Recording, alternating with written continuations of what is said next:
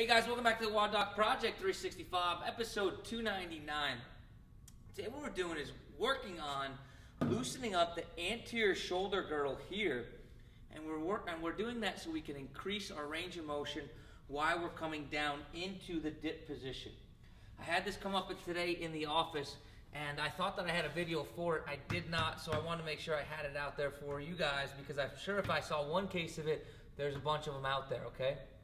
Now, this is for the people that have a real hard time getting down into that dip position, okay? They can't bring their arms out, and a lot of times what will happen is when they bring their arms, their palm closer to their shoulder, their elbow wings out like that, and it's because they have a loss of extension, a lot of times coming from this very, very tight anterior shoulder girdle capsule area, right? Or from the instability and just dumps forward like this. So what we want to be able to do is give you an aid to be able to keep your elbows back and down, and it's not that difficult at all. I use this all the time. There's two different ways that you can do it, okay? The first way, no matter what, you both have to use this green band. You can use any type of band you'd like, okay? But the idea is that you have to bring it behind you, and this could be a little bit of a circus trick in itself, okay? But you get it around both elbows. A lot of times doing it with a long sleeve shirt is best, because then the band doesn't rip the shit out of your arms. But that being said, oh, there goes some hair. So there's two different ways that you could do this. You can control the pressure at which you're going to come into that dip by taking two boxes, and that way you could just squat into it. Now, why am I doing this? Remember what I said is a lot of times the shoulder, as you lose that flexibility, wants to wing out and dive down forward. So our job is going to be to do is just use our legs, okay, our hands and our shoulders to keep our legs to modulate the pressure, and our elbows to stay back as our shoulders stay up, all right? So it looks the difference between this and this, right?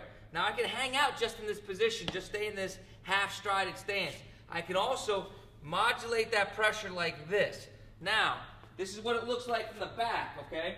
I'm either in a half-strided stance like such, and I'm allowing those bands to squeeze my elbows tight, okay? At the same time, I'm keeping my shoulders back and down. Or I can get into a squat stance like this. Both times, I'm keeping my elbows in. You can tell as I get down, the closer I get down, the more my elbow wants to come out.